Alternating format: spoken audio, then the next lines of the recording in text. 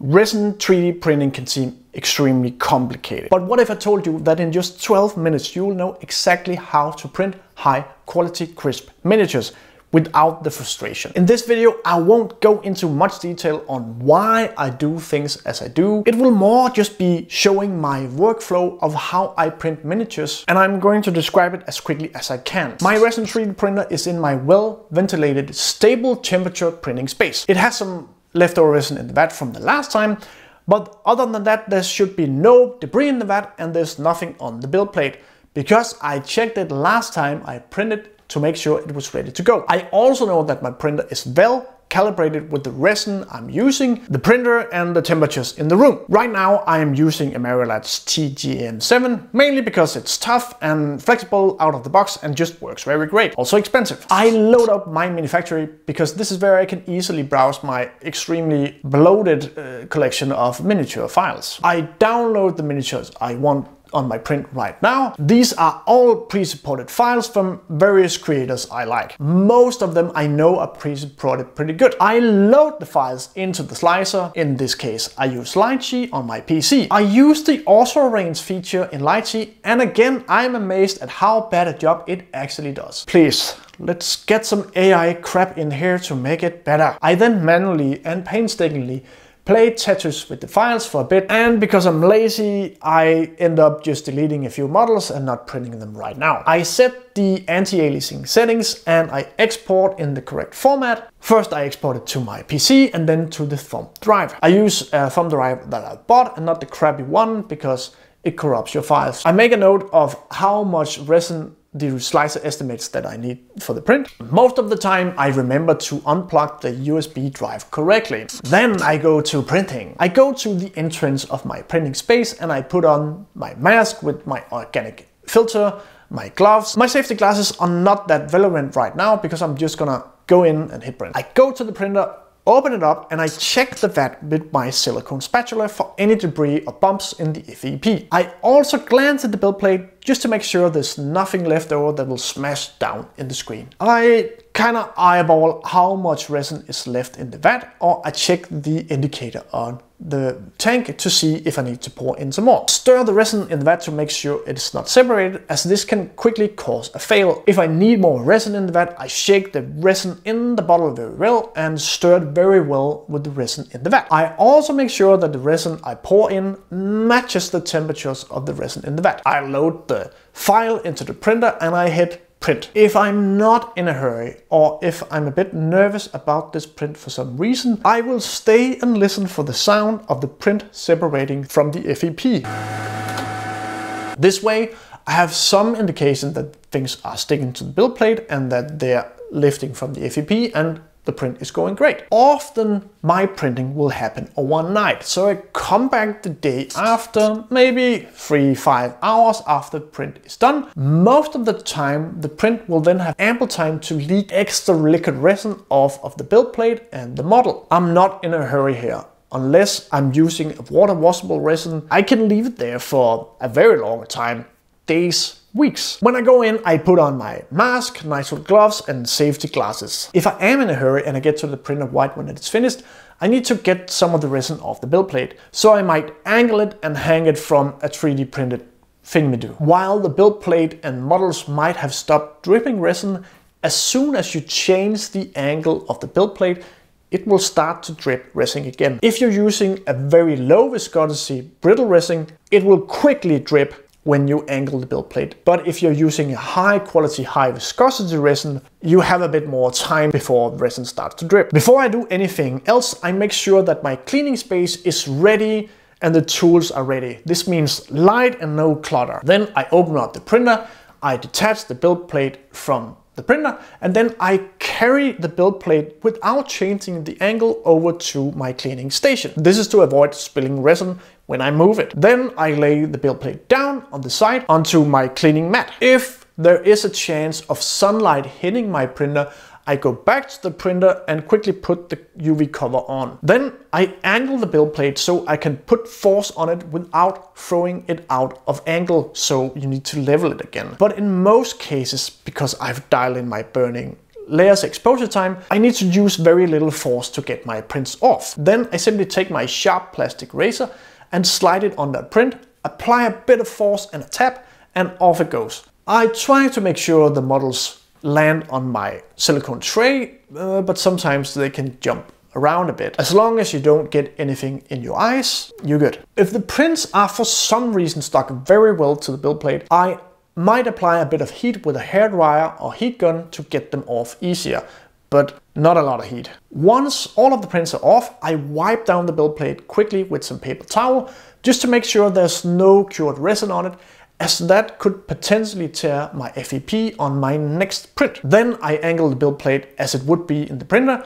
I take it over there and I put it in. This is to avoid any more liquid resin getting off it. I attach it to the printer again and I make sure it's firmly attached and ready to go. While I am there, I also check the vat with my silicone spatula for any debris or defects. If in the process of removing the models from the build plate I saw any kind of fails or defects, I will be extremely diligent in this step. Right now, I'm trying to make sure that the printer is truly ready to print the next time I need to print. Because if I don't do it now, I might forget and ruin the next print or break my screen. I wipe down the silicone spatula with the paper towel I used before, and if it can handle a bit more resin, I might wipe down all of the liquid resin we got from the build plate. That paper towel now goes to the side for waste removal later. Now I have a bunch of models with liquid resin on them and supports on them.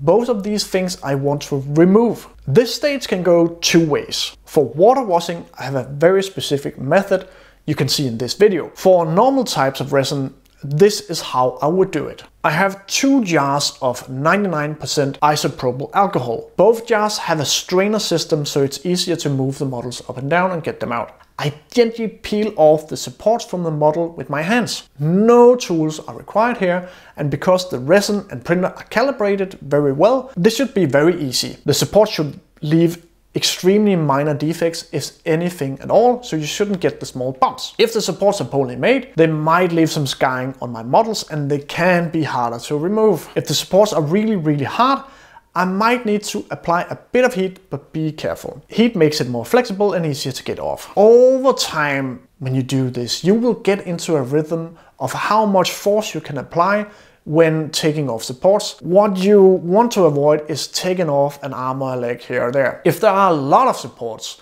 you might need to gently break off the connection between the model and the supports, as that will make it much easier to rip off. Bigger models are often harder to remove supports on, so if you're just starting out, try some smaller models first. Every time I'm done with removing supports on a model, I plump it down into what I call my dirty jar. This is the jar with alcohol in it where models hit first, and that alcohol in there, it will be extremely diluted liquid resin. Once the dirty jar is full of models without support, I will dunk them a bit up and down with the strainer, and then I will move them all into the less dirty jar of alcohol. The supports I simply set aside for later waste removal. I'm left with 2 jars filled with models. I strain the models a bit and make sure each of them hit the dirty jar and then the not so dirty jar. Then I put my wash and cure bin in a position where I can easily plop the models down in it. At the end, all of the models go into that bin, but I make sure none of them are sticking out,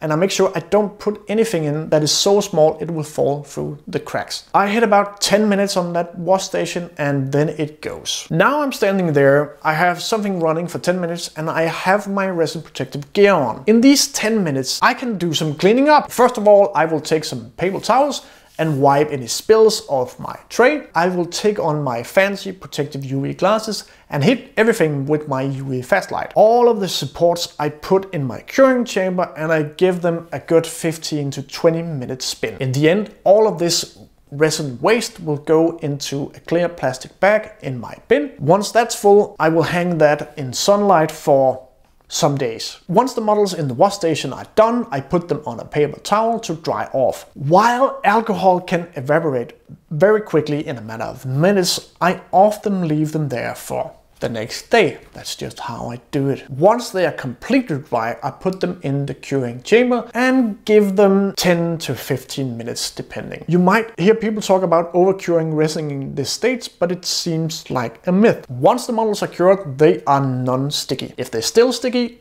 I just cure them some more. Remember that in your curing process, your models will warp a bit. So if I have something that needs to be glued together very tightly with tight joints, I might do it before curing. I will very often leave prints after curing for several days. This gives the resin time to settle. There might be some leftover support bits here or there or something on the models I need to take off. And then I simply prime and paint the miniatures. While I've cleaned my cleaning station pretty good and gotten rid of the waste in a sensible way, there's still the issue of the alcohol. Over time, the dirty jar will get really dirty with liquid resin, to a point where the alcohol becomes very inefficient at cleaning resin off. Once I feel like it's so gunky that it's not really working well, I place that jar outside in the sun without the lid. I want a cover on it to not get rainwater in it, but overall I want to evaporate the alcohol and I want sunlight to hit the leftover resin to cure it as much as I can. In most cases I get the sludge weird leftover,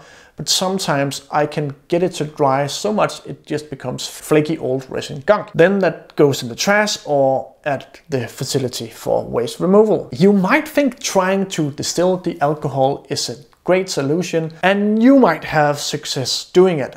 I have not found that to be very efficient, and the payoff is so minor I don't think it's worth the effort. The worst time comes when the wash station gets so much liquid resin it will settle down below and it will start to clog the fan and the motor. Then you have to clean that thing. Because of this, I know a lot of people that completely swear off the spinning of the fan and just use this as a glorified big container with alcohol in it. This was my very quick workflow of how I print. If you want to know why I do it this way and more details about it, you can find everything in my printing course for beginners.